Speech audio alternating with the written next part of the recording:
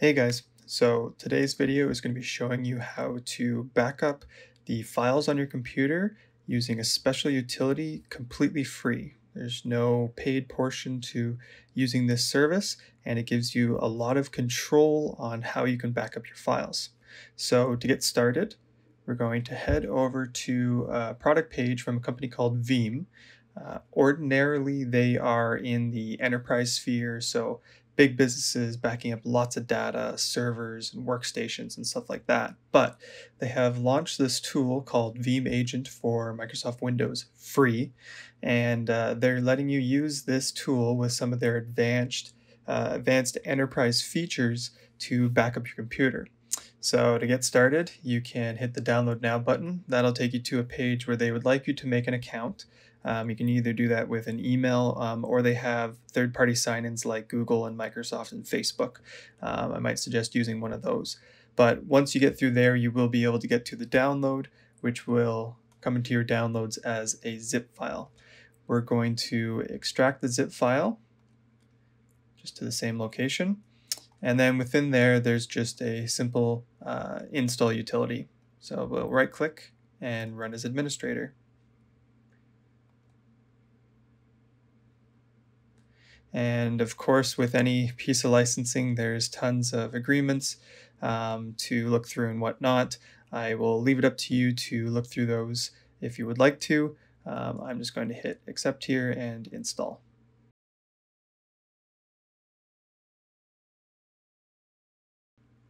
Okay, so Veeam has finished the installation, and it has this pop-up here asking if you'd like to configure some storage things automatically. It's located my F drive, which is just an external hard drive I have plugged in my computer.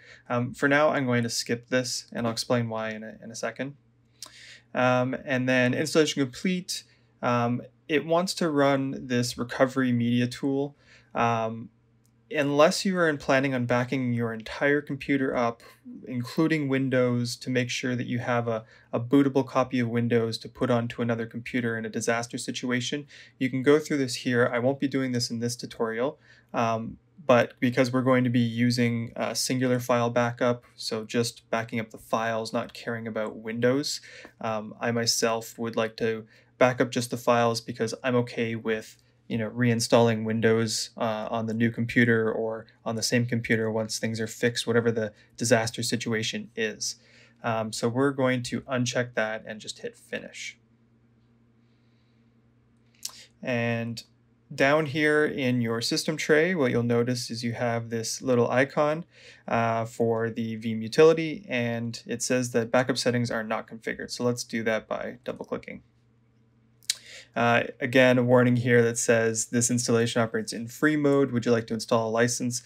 I would ensure that you click no to this because if you do, it will constantly pop this up because they are trying to upsell you to some of their more enterprise level solutions. So we're just going to hit no.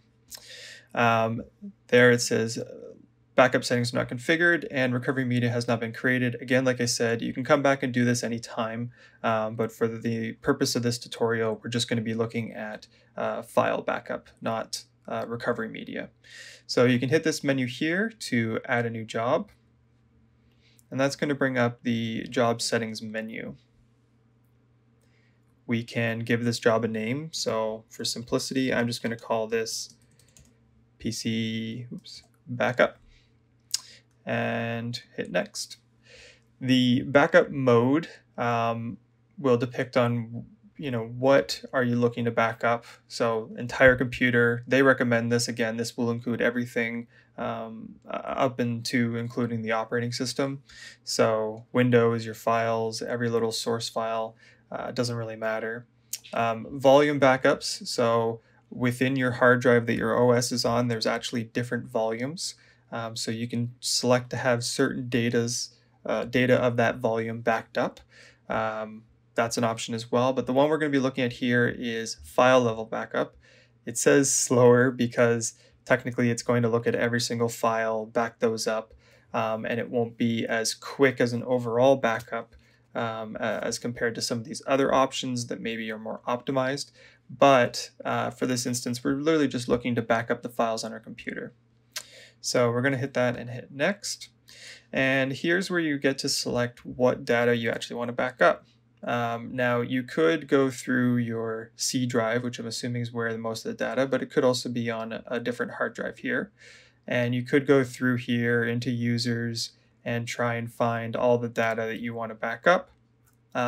Or they actually have this handy tool that says personal files. And if you click that, it actually highlights the location of all the personal files in your directory and any other users that are logged into your computer. This can be kind of handy because sometimes files are placed in different directories that, unbeknownst to you, you didn't know about. So then it ensures that those are backed up as well.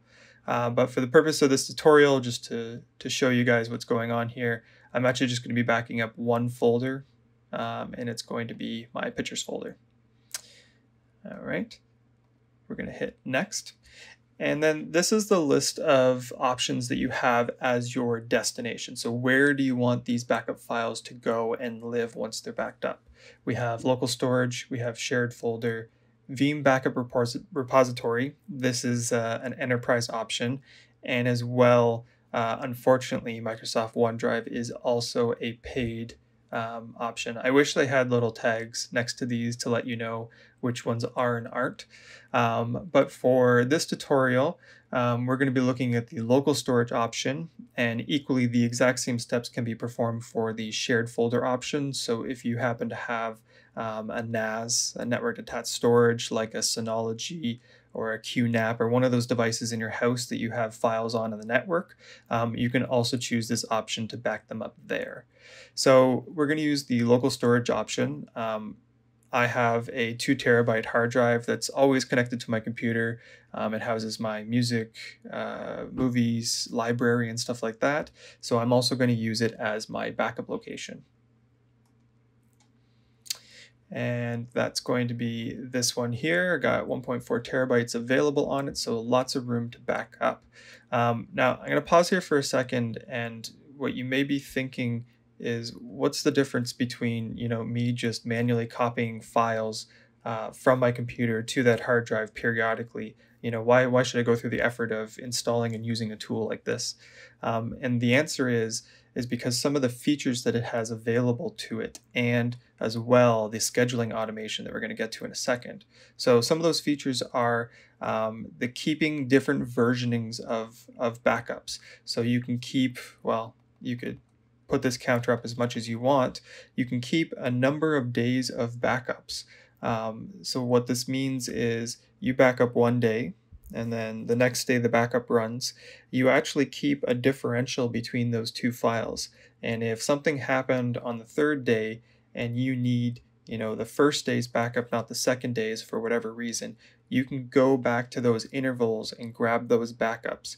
If you're just copying data to a hard drive periodically, one, you're not going to have that granularity. But two, you're also not going to have the avenue to go back in that versioning and grab those different files if something like corruption, rears its ugly head. So that is one of the great advantages that you have using a program like this. I personally am probably going to set this down around 3 because the higher you do set this number, the more space your backup will take, regardless of how much actual storage. If my picture, I think my pictures file is about 800 megabytes, but if you set this to a very high number, that 800 megabytes can easily turn into a couple gigs after a week of backups, because it is keeping more of it rather than getting rid of the old. Also in the advanced, we have the ability to create periodic full backups. So what this program is going to do is, on the very first time it backs up, it is going to back up everything in whole, as it stands on your computer onto the external hard drive. But then on the next day's backup, it's only going to back up the changes that have been made to any files. So if a file hadn't been opened or changed in any way, it won't get backed up. This is for a couple reasons. One, there's no reason to, unless changes had been made. And two, it saves space and time on the backup so that it doesn't, keep backing up the same file over again when there is no change. But what we will want to do is, I personally set this checkbox to be on, and I choose it monthly, the first Monday of a month, so that we actually do a full backup of all of our data, monthly, just to ensure that nothing's getting missed. If it doesn't tag a file as being changed, but it has been changed, this will ensure that you are catching the most recent version of that file and possibly avoiding some corruption in there. And we'll hit next. And this again is another one of those powerful features that this product has over simply just manually dumping your data onto an external hard drive, is you can set when and how this happens. So we can have this happen daily, starting a little bit after midnight, every single day, or we could choose on weekdays, or on these days, and you can actually select which days of the week. So if you wanted Monday, Wednesday, Friday, or something like that, you could select exactly when you want those to back up. If the computer happened to be powered off at this time, you forgot the backup was going to be run and you powered off your computer, you can actually decide what will happen once the computer is back on. Go ahead and do the backup, or just skip that backup. It's fine. It can wait till the next interval. And the other one that I really like, especially if you're going to be running this backup, in the midnight hours, is once the backup is taken, what should the computer do? It's nice that they give you the option that you could actually hibernate the computer or even shut down the computer, so that you leave your computer on so that the backup can run, but then it's not running all night. Once it finishes, you can save some of that electricity cost by having it hibernate or even shut down. And you can even do some advanced things like, say, every time I lock my computer, which means, you've locked your computer and you're probably walking away, go ahead and run a backup. That would be if you want to be even more tight on your backup window rather than waiting an entire day for a backup. That might be for somebody who works a lot on their files and makes a lot of changes every single day. Same with if you log off your computer, go ahead and run a backup.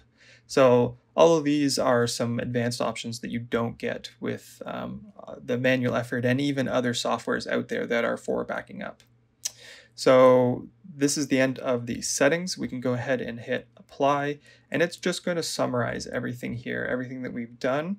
And if all this looks good to you, we can also check off the box here that says run the job when I click finish. So that will actually run the first job, and then the next job will run at your desired window that you've set in your schedule. So we'll go ahead and hit finish here. And you can see here the Veeam agent is starting the backup process, and it's just going to take a little bit to complete. So I'll fast forward the video to when this is done.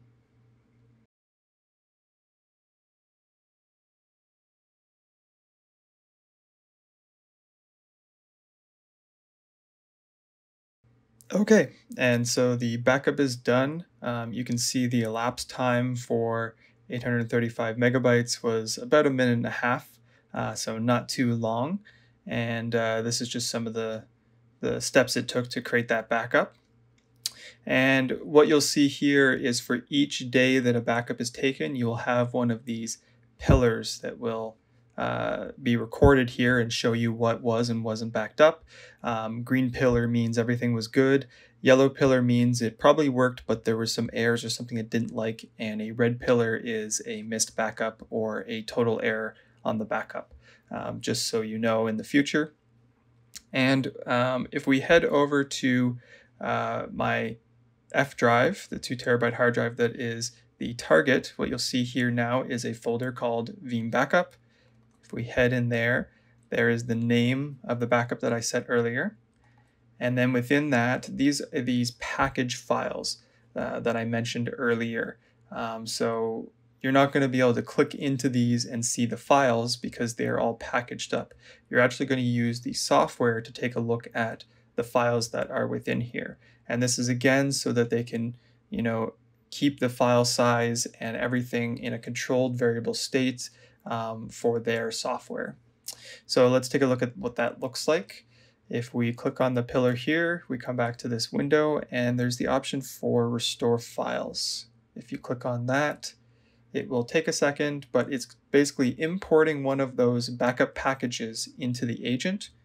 and then it brings up sort of its own File Explorer window to take a look at the files. So if we drop down this here, it starts with users, my users, and then the picture folder is the actual one that I saved. Not really a whole lot in here other than maybe some stuff in my iCloud. But let's say, for instance, whatever this desktop utility file is was something that we wanted to restore. So we have a couple options. We could copy to. So we could restore the files to a selected location. So this would be if we wanted to restore them to a location other than the original location where they sat on your actual hard drive. This might be in the case where that hard drive has gone kaput, and it's done, so you actually can't save to it anymore. Or the more traditional option is if you accidentally deleted a file or a folder got deleted, whatever the case may be, you can restore that. You can either overwrite, so maybe this is a versioning issue or a corruption issue, or you can keep, which you'll keep both versions of the file. So that is it for this tutorial. I hope you guys found this tool useful to you and automating your backups overnight. Let me know down in the comments below if there's any other tutorials that you're looking to see. And as always, please like and subscribe.